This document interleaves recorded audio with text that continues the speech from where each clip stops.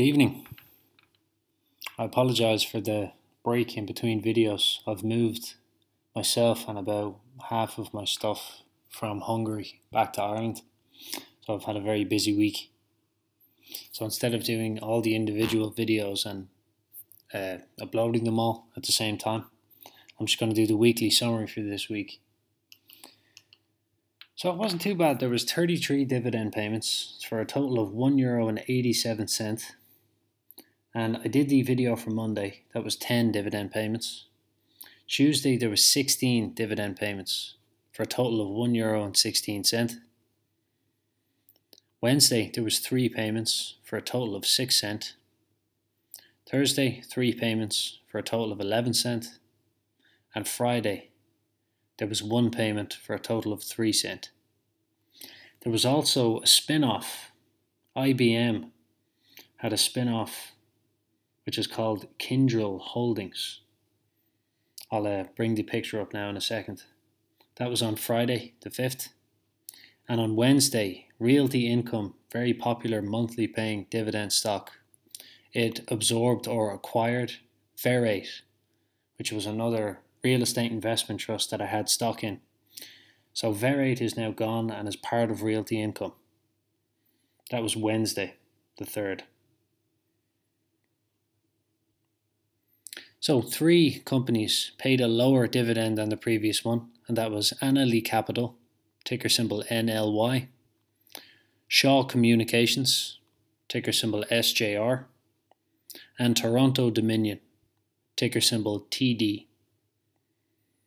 There was 1 property income from Ediston Properties, ticker symbol EPIC. There was 1 bonus dividend.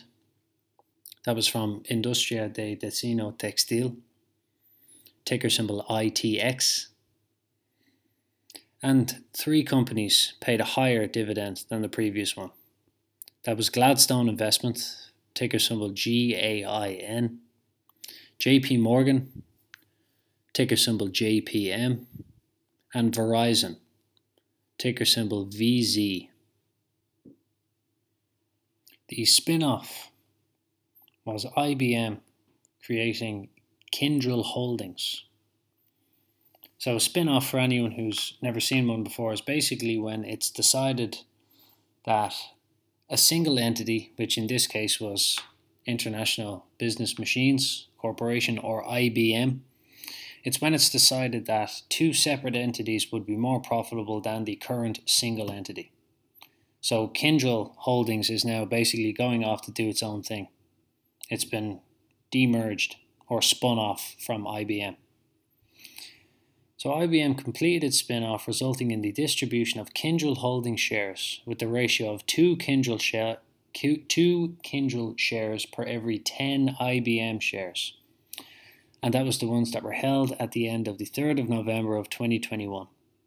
So I got 0.00339 Kyndryl Holdings, and it's about 7 cents.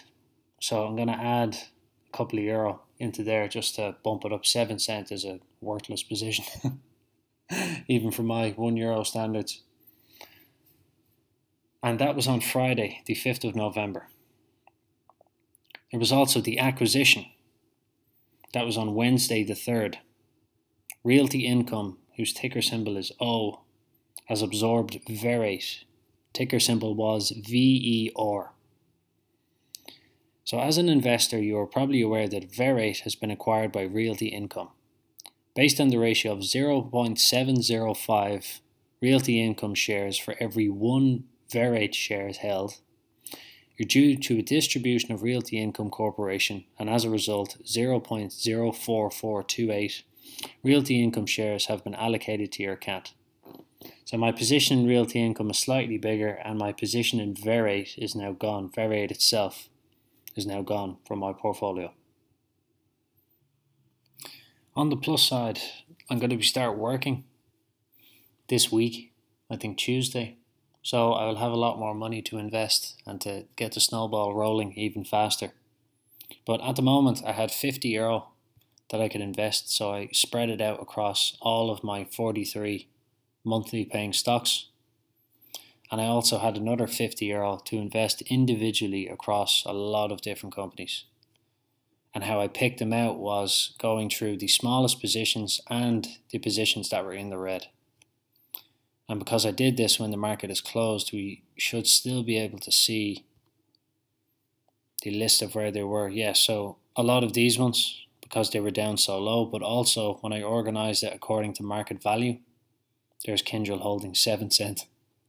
I also put, I think I doubled as many of these positions as I could. I put €1 into each one for now.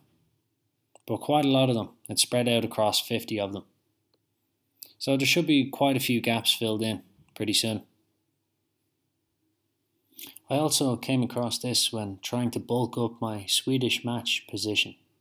Ticker symbol SWMAY. And it says trading with the instrument has been limited to close only due to the amendments to the Exchange Act Rule 15C2-11.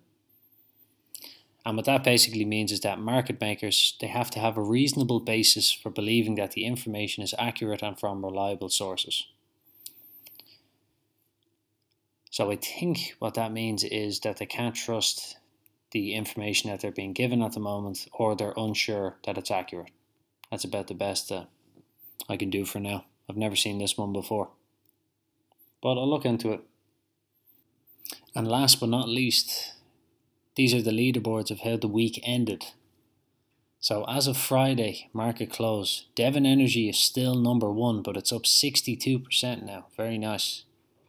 Vermilion Energy is number 2. Number 3 is Blackstone.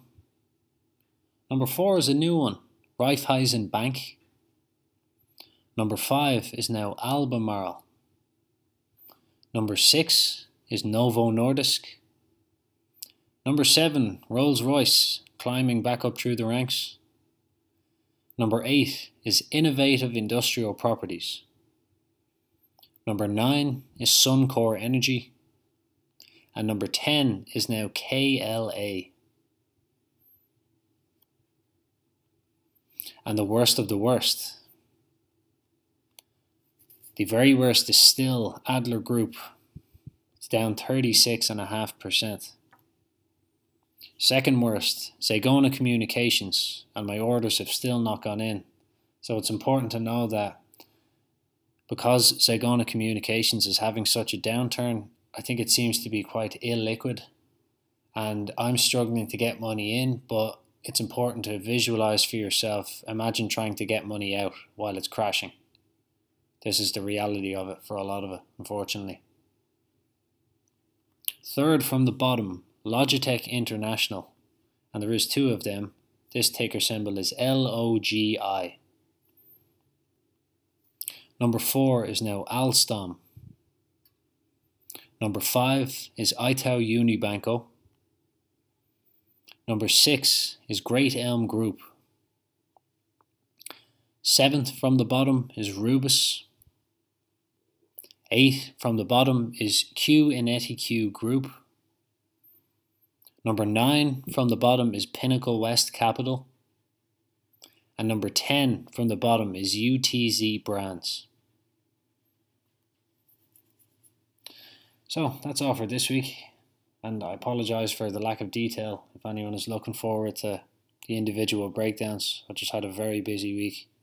It was a huge change, but things are now settling in here, and I'm going to get myself set up and hopefully get a microphone quite soon, so the audio quality should be greatly improved. But that's all for this one, and I'll see you tomorrow when the market opens.